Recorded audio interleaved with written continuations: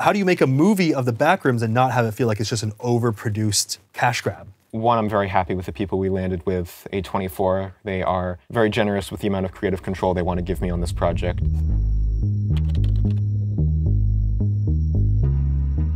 This episode is sponsored by BetterHelp Online Therapy. Visit betterhelp.com/Padilla because sometimes existing is exhausting. And if you want to watch this episode completely uncensored with absolutely no ads, click the join button down below to become a member. Members are going to be getting a lot more than that very soon. But anyway. Hello, Kane Parsons. Hello, Anthony. I almost said Kane Pixels. Would you have stormed off set? Sort of the same person. Same person? A few different. I tried my best. So this is your first in-person interview ever? Yes, it is. Are you tired of being known as the Backrooms guy? I think it's a good thing to be known for, Yeah. for the most part. There's some little caveats we can talk about, but for the most part, I'm very happy with my work and like to be known for it. How did it all start? I was between projects at the time. I had been doing these Attack on Titan historical footage videos for like the past year, most of 2021. But I did those for a while. I sort of exhausted that convention and was just looking for things to do. I was doing little tests here and there, just sort of stumbling around till I found something, and I came across, it was a really simple beginning, really. I just came across one of the Backrooms images again. I thought it was neat because I love environmental horror. I'm very obsessed with the look and feel of spaces, especially hostile spaces, just ones that feel like they don't really make sense. And I wanted to try to create my own liminal space in Blender somehow, because that's what I'd been using for a while. And so I did a test. It was in the Backrooms. That's the most prominent liminal space out there. It was a shot of a guy rounding a corner and a chair hits the wall. That's actually a clip in around the end of the actual full Backrooms video. Did you use the actual one that you... Yeah, I sort of built it around that one shot. And I do that a lot. With a lot of my works, I sort of reverse engineer from a certain moment I really want to happen. Yeah. And sort of unfold from there. A lot of the stuff in the series was coming from a combination of ideas I had floating around in my head for a while. So most of it is predating the Backrooms idea. The Backrooms is more of just a texture to wrap over everything. Did you have people coming to you being like, this isn't the creepypasta Backrooms that I know and love in my head, that I read on Reddit and 4chan every day? Well, that's what happened. I was vaguely aware of the Backrooms, or I was aware of it in terms of the original image and the caption that I saw on Instagram 2 years before. I think most people know the one I'm talking about. If you no-clip out of reality in the wrong areas, that image. It's kind of like a liminal space. Yeah, I'm sure you've seen it. It's definitely the most famous one. But I had no idea there was this community behind it. So when I put out the first video, I was surprised to see all these people saying, "You're doing the Backrooms wrong. What is this? Yeah. What, there's supposed to be smilers on level 1, or that might be wrong. Sorry, wicked people, but there's all this terminology I'd never heard of, so it was confusing. I think for the most part the response was still very positive, but that carried through for a while until eventually it seemed like people almost forgot about the old one on like a larger scale, and now mine's sort of been adopted as the leading. It's canon.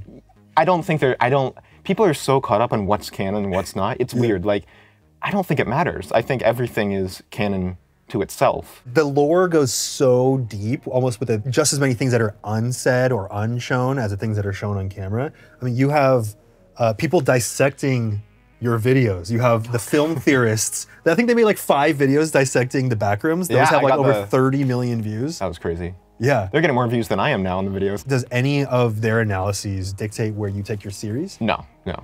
The outline from the time that I started putting out videos on this end, it was mostly materialized. The whole story hasn't changed, and it definitely hasn't changed because of certain theories or ideas brought up by people in the community. So hear that, Matt Pat? You do not have any power over this man. Sorry. I know you think you do. No, he's great guy. Thank you, Matthew, for all your coverage. But no, sadly, you do not influence this series. You're creating stuff that's so outside the realm of normal YouTube content. I think that's probably why people are so fascinated with your story. Yeah. Because you didn't follow the footsteps of what has been established as the only way to ensure that you get a lot of views. Why do you think it was so successful? If we're talking about the original video, I think one, it was a very clickable thumbnail. It had the big stringy Lifeform Fellow standing there. Official title is Lifeform. Lifeform Fellow. Lifeform Fellow. Yeah. Sorry, guys, you gotta update the wiki now. A lot of people were vaguely aware of the Backrooms at the time. So the first few days were probably a bulk of the viewers were Backrooms wiki fans, people who are already very familiar with the Backrooms. It just started snowballing. People wanted to hear what it was about. People started sharing it. A few days in, there were some channels reacting to it, and it was just unique enough that people wanted to share it around, and it picked up. Or someone's just like behind the scenes just decided to make me go viral. I don't know, that's 50-50. Do you remember when your video first started going viral? Yeah, I do a daily journal. I like logged it as it was going on, so I can look back on that. You're like, Captain's log, number, day 75. It was, you don't really realize it's going viral. It's a gradual thing, but it was probably around like week 2 that I started feeling like, okay, it's not stopping. Like the first 2 days, it plateaued at around like 500,000. People started sharing it, and within like, what, 2 weeks, it had like 10 million views, and then 20, and all the while, I was just so busy working on, almost immediately, I was working on the other videos that I never really had time to bask in that or anything. You weren't just refreshing the YouTube analytics? Well, I was looking at the comments in my downtime, but very quickly, there wasn't a lot of time to reflect because I just wanted to be making more stuff, and it's so time consuming that you're just making, sleep, school, making, sleep, school, put out video, read comments. Yeah. Making. Did you know that your life was going to change in that moment? Life is always changing. Damn, so. Truer words have never been said. It's insane how things move and do things. It's like things are constant and nothing is permanent? What? We keep doing this like surprised bit. I don't know what this is. It's just gonna be a constant surprise bit. I think one of the interesting things about what you're doing is it was done without any budget, without a big team. It was all from one creative vision. And I think that kind of magic is what's felt in a weird sense. Like I feel like it would just be lost if a huge team came in there and did that. I agree. So I mean, how do you prevent that when you're making a movie? Yes. So how do you make a movie of the Backrooms and not have it feel like it's just an overproduced company cash grab? I think, one, I'm very happy with the people we landed with, A24. They are very generous with the amount of creative control they want to give me on this project. Obviously, there would be points where the producers and studio would give notes, but we both want the same thing with this project. We're both going for the same endpoint. Yeah. They're not trying to turn it into some crazy action flick or something. Yeah. The film won't be found footage. It'll be through a purely cinematic lens. Yeah. And I think there is a special quality to keeping it purely found footage, but the story I'm telling is sort of branches outside of the area of eerie, weird atmosphere, strange room geometry, and it becomes a lot more personal and conceptual in a lot of ways, and that's just not something that I'll be able to pull off in the found footage medium. But I have methods in mind that I want to exercise while shooting the film that will preserve that special quality the Backrooms has. I feel like you're not going to tell us how you're going to do that. I'm not. I really want to know how you're going to accomplish that homemade kind of feel while it's still so produced. Yeah, we'll find out. Tell me more, goddammit. Probably not as exciting as you're thinking, but hopefully it will be. You also mentioned that you have an unconventional creative process.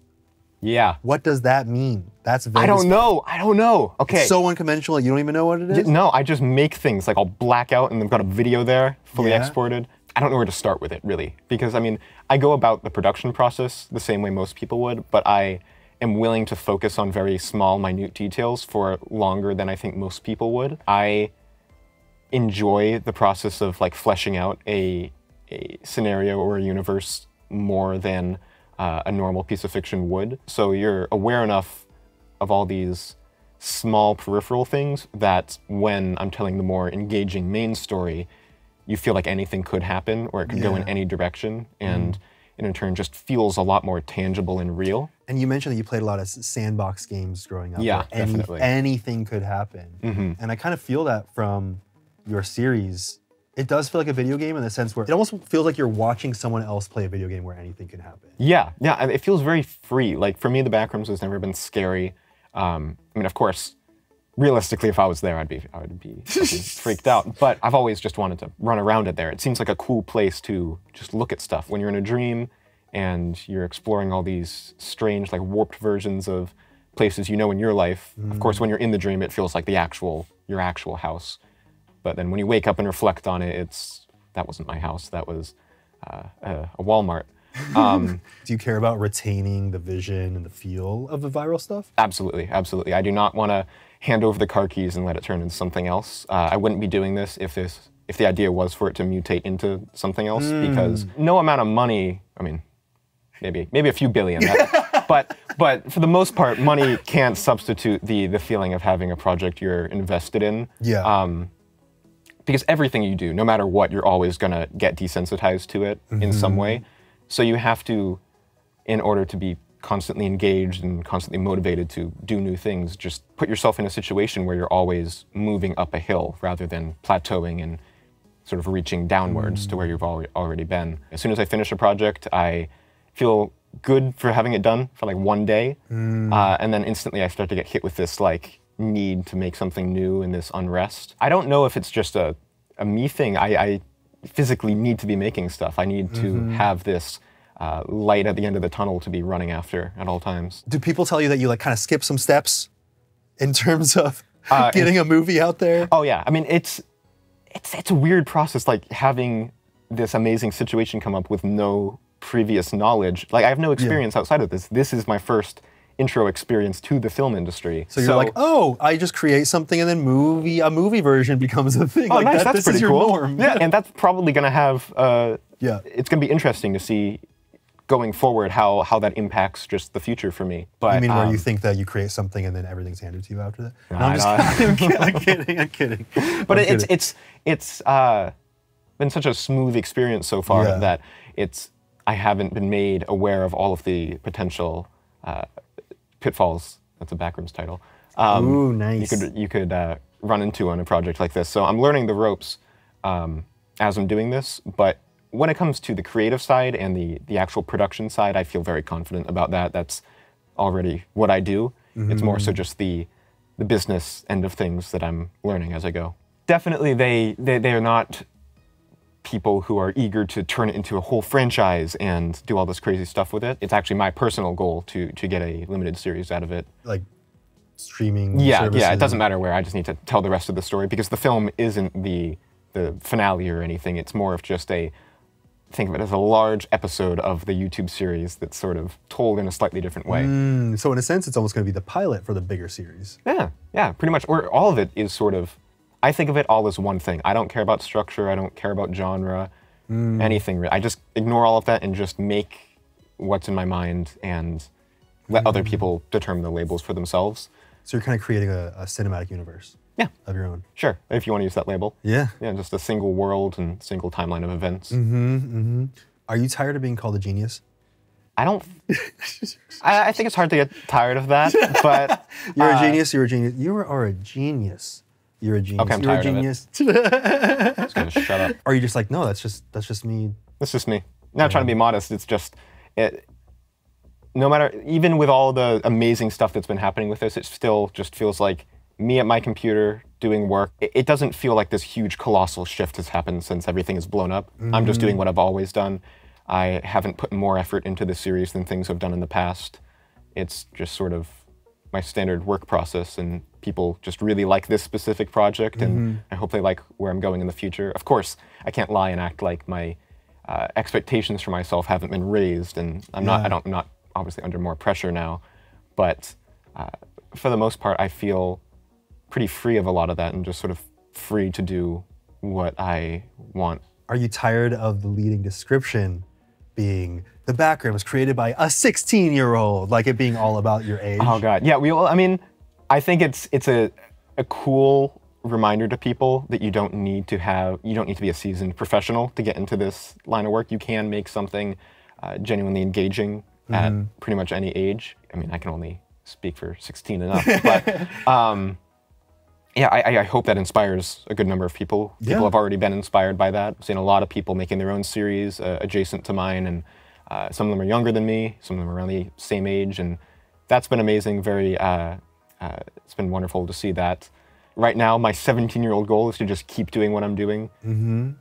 Ideally build more of a name and a brand for myself, being able to have a level of stability where I don't need to rely on external studios and companies to get my projects off the ground. But yeah, generally I'm where I want to be right now, and I can't really speak to the future. But I can't go without thanking BetterHelp for sponsoring this episode. Therapy has helped reframe my view of the world and myself by allowing me to feel empathy for my younger self and therefore understand who I am today better. But therapy can be customized to whatever is right for you and can be useful in helping with motivation or feelings of depression, anxiety, stress, insecurity, or whatever else you might need. BetterHelp screens other therapists to ensure that they have experience and that they're certified and licensed, and provides customized therapy that offers video, phone, and even live chat sessions with your therapist, so you don't have to see anyone or even speak over the phone if that's not something that you're entirely comfortable with. One of the most difficult parts of beginning therapy for me was finding a therapist that I actually clicked with, and the price of finding a therapist can start to get really expensive, which is why BetterHelp offers a more affordable alternative to in-person therapy, where you can start communicating with your therapist in less than 48 hours. So with all that said, I want to give a huge thank you to BetterHelp, who are giving us Spent a Day with viewers and listeners 10% off their first month at betterhelp.com/Padilla. That's betterhelp.com/Padilla. Now, back to the world of Kane Pixels. Are you thinking about leaving YouTube behind? Are you always going to stay on YouTube? I plan to always stay on YouTube. I don't want to abandon this. Yeah. Because again, my roots are in the internet. Really, I just want to make stuff, and whenever I'm not making stuff in a studio, I'm going to be going to YouTube, because again, I can't not be making things, and YouTube allows for a lot of things I can't quite get past the pitching phase to these bigger people, because a lot of my ideas are just so weird and unconventional in format that it just wouldn't work as a film. It only works in this strange, unexplained internet format. Because I don't like explaining my work creatively for the most part. I like to just let it speak for itself, and then I just stand there silently in the background, just let people look at it. Here's a video. Well, that's why there's so much lore created about your content that you didn't even write. It's just people develop it and create it themselves. The Backrooms has mutated drastically since then. There are channels, I don't want to say pretending to be me, but there's channels using the name Async. Some of them are verified. They get almost as many views as I do. They have the hazmat suits. They have the same characters as me. Technically, you took the concept of Backrooms and created something bigger. Yeah. So now people have taken your concept and created something else. Yeah, and it's interesting because in like a normal film setting, that would just be copyright infringement. That would be the theft of IP, but on the internet, everyone owns everything, pretty much, it feels like on YouTube. Even if legally they don't, it feels like you do, and in practice you do. I don't have an issue with that. I think usually I like that, that's a good thing. With the Backrooms, I think almost everyone is in agreement that the concept of the Backrooms has been trashed pretty badly in the past half a year or so. Super oversaturated. It's gone down the YouTube Kids rabbit hole. I think you probably know what I mean by that. There's all the Poppy Playtime versus Five Nights at Freddy's, Hello Neighbor, Backrooms level 1 billion, level Burger King, stuff. Level Burger King? Yeah, well, they just do level instead of number. It's just a word. Yeah, it's got a large child audience, definitely grown out of Roblox and everything. That is weird. You accidentally created a section of the internet for kids. Well, but kids love horror. I mean, I loved horror growing up. I liked the darker sides of Portal and Half-Life, those games when I was younger, and Doug Ratman in Portal, he was like my childhood boogeyman. I would like hear his rambling at night in my head. Do you see a lot of negativity or negative comments and things like that? For the most part, I mean, yeah, it's been extremely positive, overwhelmingly so, and I thank everyone for that. That's been incredible. People say don't read the comments. I read the comments. It's hard not to on just a purely human level. It's nice to see nice things said about your work, but then sometimes you'll see a negative one, and that definitely sticks out. You look at it for maybe like 4 times longer than a positive one, just trying to mentally figure out how to argue with what they said, but it's just opinion, and your opinion is equal to theirs. And then you click the off button. Yeah, you delete it. Were you always into filmmaking? Like as a kid, I mean, you're still a kid. No. But as a kiddier kid. I've been doing this since before I was making memories. So like, this has just been my default state for my whole life, pretty much. I started being conscious at maybe like 6, maybe. I don't know. Then I think I lost it again, and then I got it back in like 12. Did you black out 6 to 12? Yeah, I don't know what happened there. Those are the pivotal years where traumas are born, and they stick with you forever. Well, I started making a lot of videos around that time, so I think I just freaked myself out with all the stuff I was making. But no trauma. I don't know. It's been the thing I've been doing my whole life. My dad is in the VFX industry on the game side of things. You would expect there to be a lot of overlap with him teaching me things, but that's never been the case. Yeah, he was talking to me beforehand. Yeah. He was like, I just let Kane do what he wants to do. I'm not pushing him to do it. So your dad isn't like saying, you're going to become a VFX artist. You're just observing and kind of learning just by watching. No, both of my parents are extremely supportive. They're both incredible people, but there's never been a moment where they've really had any expectations for me. I feel very happy with how they've done things. Good job, parents. 9 out of 10. Nothing's perfect. Nothing's perfect. You can tell they didn't push you to do it because you love doing what you do. Yeah. I feel like when you're pushed to do something, you immediately want to reject it a little bit. Yeah, I don't know where it came from, but that's all I've wanted to do. And it's just sort of been the same me, just experimenting with slowly better and better technology, like graduating from Windows Movie Maker to like Filmora and iMovie and finally plateaued at Premiere, After Effects, and Blender. So a lot, and Fruity Loops. I mean, FL Studio, yeah. No one calls it Fruity Weirdo. Okay, so you're talking to a guy here that grew up on the internet, 2003, I had Fruity Loops, okay? And it wasn't called FL Studio. It was still a weird pun on Fruit Loops, okay? What was your childhood like? For the most part, my childhood was just comprised of creating stuff in games like Minecraft and Little Big Planet, and the bulk of my creative time was expressed through drawing and sandbox games. 4th grade, I started doing the YouTube videos, but it was more like low-key Minecraft gaming stuff. But then eventually it spiraled into the grabbing a camera, telling a story, looking up how to make short film on YouTube. And so how to make short film. Yeah. You said that your parents divorced when you were 7. Right. Do you think that, you know, that kind of tumultuous time in your life pushed you to get more creative? It was definitely not rough on anyone in the family. It was a divorce, but it wasn't a bad divorce. It was like a good divorce. Yeah, it was a great divorce. So much fun. No, they still get along, so it's all healthy there. But I think the biggest impact on my life from that was sort of the realization that upon seeing this thing, like my parents' marriage, which seems like a solid thing that couldn't ever change. It was like just part of the universe growing up at that age. Seeing that just suddenly stop existing and just split apart into something where neither of my parents knew exactly where they were going from there, that sort of made me realize that there isn't an inherent direction to anything.